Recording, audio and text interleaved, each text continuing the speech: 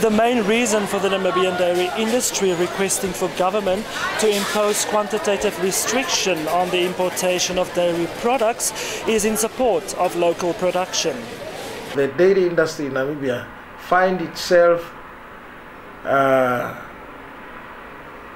in terms of the production of raw milk and other accompanying elements not be able to compete with the cheap imports.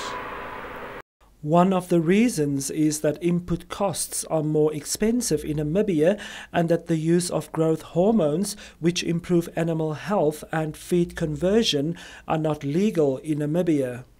That's what creates the problem for the Namibian dairy industry.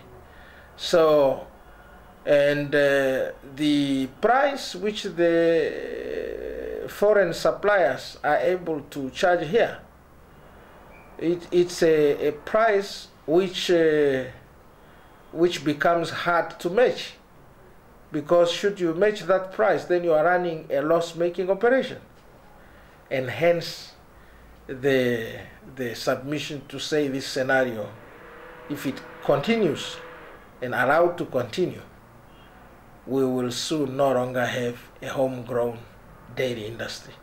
While the Namibian industry requests for this restriction, South African producer and distributor of dairy and beverage products to Namibia, Clover Industries, says quantitative restrictions are not a good idea. In fact, it should be the very last option. There is no reason why Namibia and Namibians should doubt their own industry. This industry haven't come here this morning. They have been here, yes.